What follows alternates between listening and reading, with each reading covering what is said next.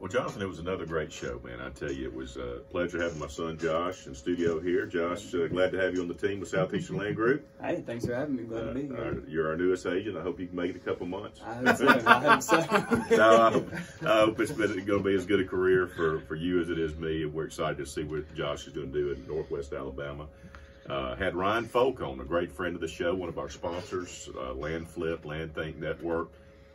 We just talked about some of the positive impact markets with people being shut up and thinking about maybe shut in, not shut up, shut in, and thinking about maybe getting out and buying a piece of property there. Yeah. And hey, and this magazine is great. We had a great guest on here. This is the Alabama Forest magazine, Alabama Forestry Association. You tell them about it. We did. We had Mr. Chris Isaacson, who's the executive vice president of the Alabama Forestry Association, on.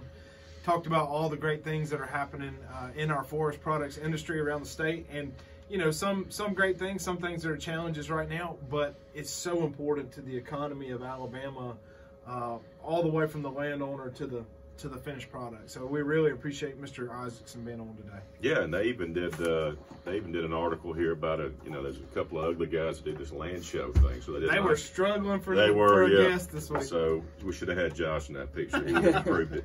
But then we went to Russ, did we went to William. Well, we talked to Josh. Yeah, we talked to Josh, and then we already talked about Josh, so Josh got enough airtime.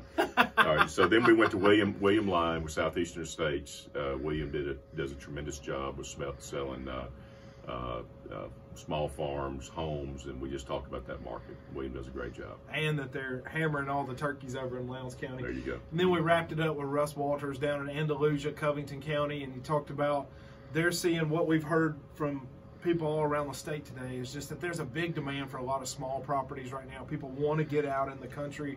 They want to have a small piece of land where they can grow their food or stretch their legs or whatever you want to do. So, you know, I'm glad to hear that there's still demand for a lot of these properties. Yeah, and appreciate y'all watching this short review of the show, and hope you'll listen to the rest of the podcast. And always, thanks for listening to The Land Show with Dave and Johnny.